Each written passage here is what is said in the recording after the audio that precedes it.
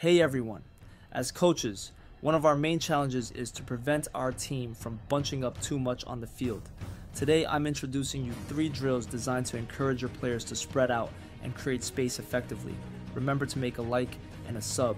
First up, we have a simple 3 versus 3 exercise on a 10 by 15 meter field.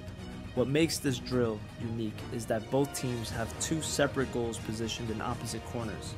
This setup really drives home the importance of spacing without constant reminders from the coach.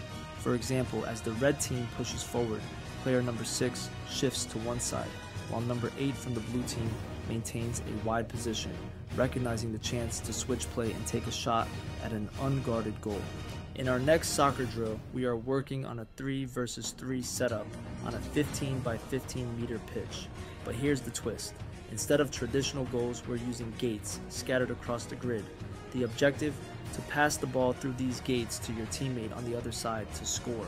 This setup promotes strategic play, encouraging players to spread out and create space. If one gate is blocked, there's always another option on the opposite side. In this next drill, we're taking a fresh approach. The size of the grid can vary depending on your squad size. Each player inside the grid is assigned a number starting from 1 up to the maximum number of players, let's say 1 to 5 for example. Player 1 passes to player 2, who then passes to player 3, and so on. But here's the twist. After making the pass, each player has to sprint to a cone placed on the perimeter of the grid.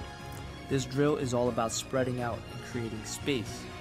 Players naturally move away from the center towards the cones, opening up opportunities for dynamic play.